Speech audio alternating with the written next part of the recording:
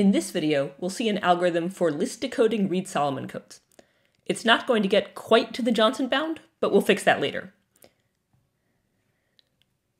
To start, for some inspiration, let's recall the Berlekamp-Welch algorithm. Remember that this was an algorithm that we saw earlier for efficiently uniquely decoding Reed-Solomon codes up to half their distance. So suppose that we have some Reed-Solomon code. Remember that this is how the Berlekamp-Welch algorithm worked.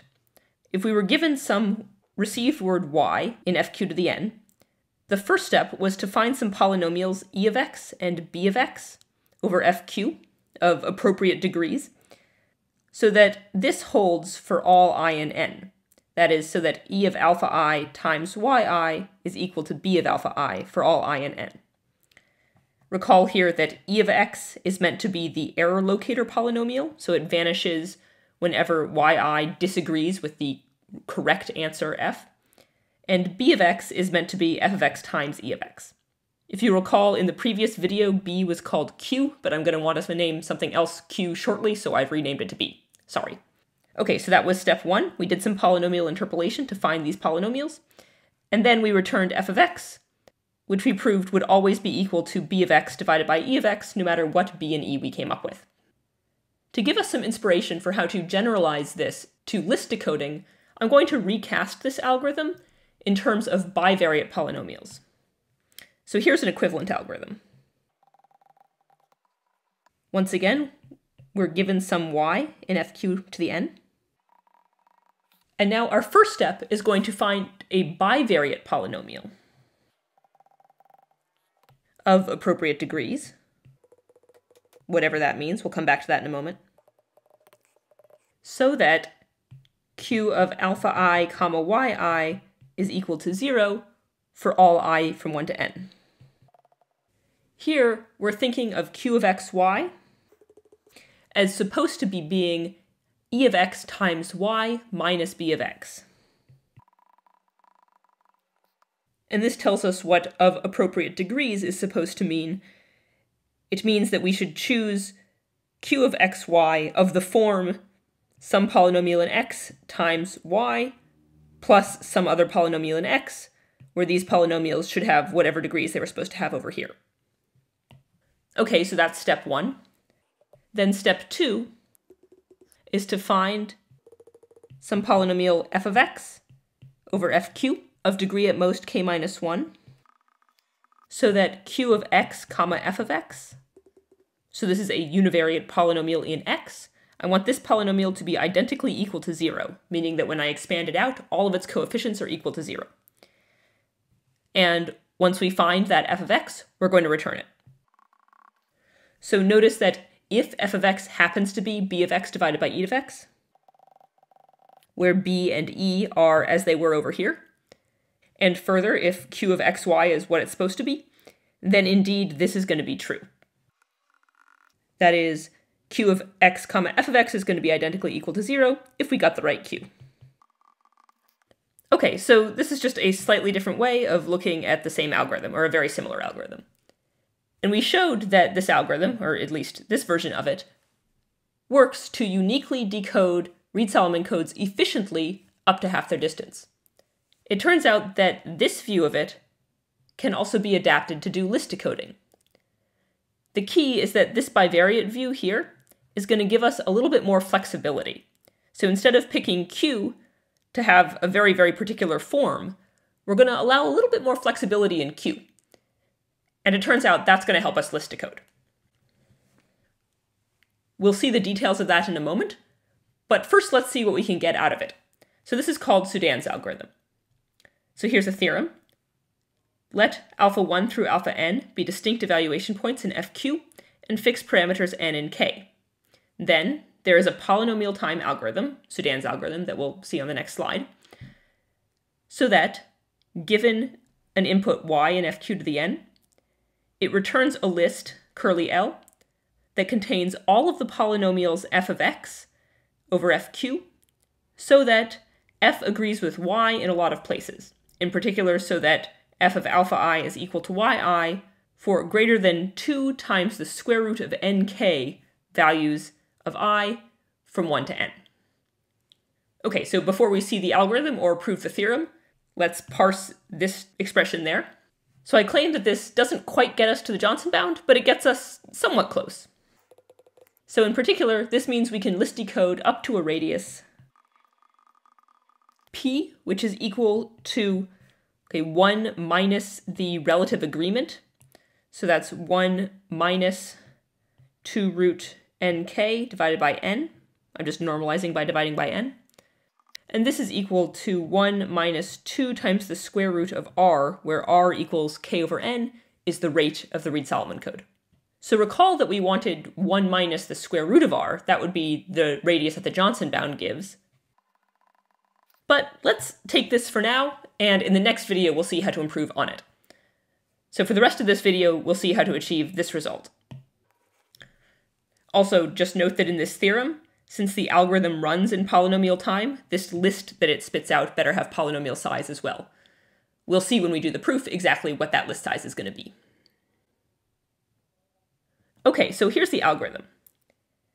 So we're given as input some y and fq to the n, and then the algorithm has 2 steps, just like we discussed before for the bivariate version of the Welch-Berlekamp algorithm. So step 1, the interpolation step, is as follows. We're going to find some bivariate polynomial, q of xy, so that the x degree of q is at most L, and the y degree of q is at most n over L, where here L is a parameter that I'm going to set equal to square root of n times k for the rest of this video. And we also want q to have the property that q of alpha I, comma yi is equal to 0 for all I from 1 to n. Notice that the difference between this and the bivariate version we had for the Berlekamp-Welch algorithm is that the structure of this q can be much more lax. It's anything with x degree and y degree not too large. This condition is exactly the same though. The second step, called the root finding step, is exactly the same as it was that we saw before. We're going to return all f in fq of x so that q of x comma f of x is identically equal to 0. Okay, so that's the algorithm. At this point, you might have a few questions. So the first question is, how do we do step 1? That is, how do we find this polynomial q if it exists at all? Question 2 is, first, how do we do step 2? And also, why is that a good idea? That is, even if we knew how to find all the f's so that this were true, it's not at all clear, or at least it's not a priori obvious to me, why this particular list of f's is going to solve our problem. So we're going to answer these 2 questions, starting with the first one.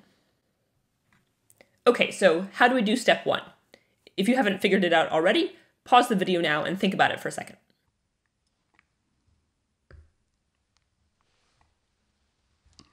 Okay, so we're going to do exactly the same thing we did to solve step 1, the interpolation step, for the Berlekamp-Welch algorithm when we talked about it earlier. We're going to do polynomial interpolation, aka solving a linear system. That is, we're going to set up a linear system where the variables are the coefficients of q, and the constraints are these constraints, that q of alpha I, yi should be equal to 0 for all I. As long as the number of variables is more than the number of constraints, there exists a non-trivial solution to this problem. So let's count variables and let's count constraints. So the number of variables in this system that we're going to set up, that's equal to the number of coefficients in such a polynomial q, and that's equal to L plus 1 times n over L plus 1. That's because this is the number of monomials, x to the I, y to the j, so that I is at most L, and j is at most n minus L. The plus 1 is because we're 0 indexing there. It's also okay to have x to the 0. Okay, so that's the number of variables. How many constraints are there? The number of constraints is n. That's because these are the constraints, and there are n of them. Okay, so we need number of variables greater than number of constraints. Plugging things in, we need L plus 1 times n over L plus 1 to be greater than n. And expanding this out, we need n plus n over L plus L plus 1 to be strictly greater than n, and that's true. That's true because all of this stuff is strictly greater than 0. Great. Okay, so that means we can do step 1. We just set up and solve this linear system, and then we can find a polynomial q that does this. How about our next question? Is step 2 a good idea? We'll come back to how we would do it efficiently later, but first, is it a good idea? So here's step 2, the root finding step. We're just going to return all polynomials f so that q of x comma f of x is identically equal to 0. So I claim that it is a good idea, obviously. So let's see why. First, let's suppose that f is a polynomial that we would like to return. That is, suppose that f has degree at most k minus 1, and f of alpha I is equal to yi for strictly greater than 2 times the square root of nk values of I. We want to show that our algorithm is going to return f, so that means that we want to show that this is satisfied. That is, we want to show that q of x comma f of x is identically equal to 0. To do this, let's consider this polynomial, which is a univariate polynomial in x. Let's call it r of x. Our strategy to show that r is identically equal to 0 will be a strategy that we have seen before. We'll show that r does not have degree that is too large, and yet it has many roots. So to do that, let's consider the degree of r.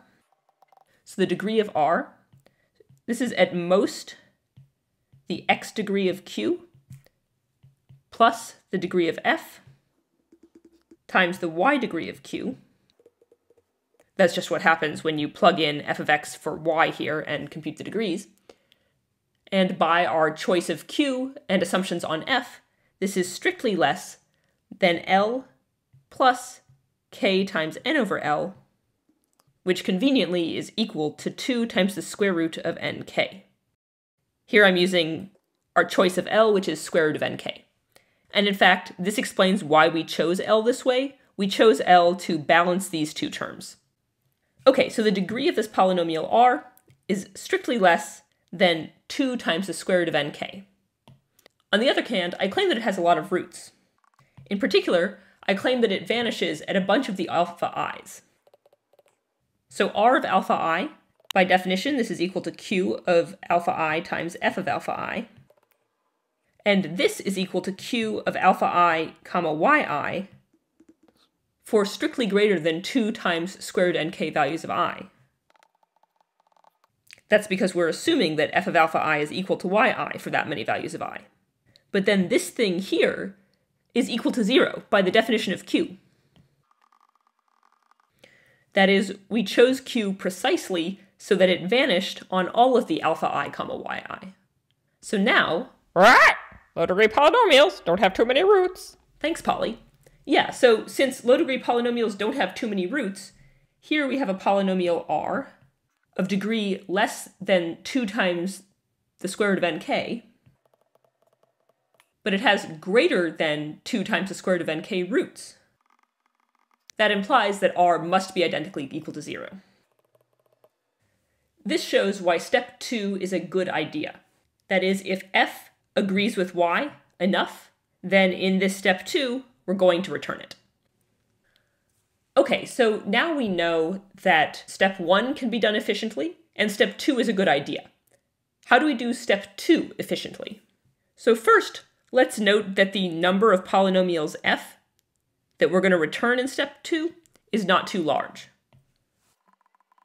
In particular, by one of the useful facts we saw in an earlier video, there are at most y degree of q, which is equal to n divided by L, which, plugging in our choice of L, is equal to root n over k, polynomials f, such that q of x comma f of x is identically equal to 0. Once again, that's because low-degree polynomials in y don't have too many roots when you think of the coefficients as polynomials in f. Well, I guess Polly's tired. Okay, so that means that there are not too many polynomials that satisfy this requirement, and in particular, the list that we return is not going to be too big. In particular, this is just the square root of 1 divided by capital R, the rate of the code. So if the rate is constant, the list size is also going to be a constant. Okay, so we're trying to find these polynomials. We know that there are not too many of them. We want to be able to do it efficiently. Okay, so I'm just gonna punt a little bit here and say, do some algebra. That is, I'm not gonna talk about how to actually do this efficiently in these videos, but just believe me that you can. There is an algorithm that will do it efficiently. But if you trust me on that, that's Sudan's algorithm. It lets us list decode Reed-Solomon codes well beyond half the distance, up to a bit less than the Johnson bound. In the next video, we'll see how to improve on this idea to get all the way up to the Johnson bound.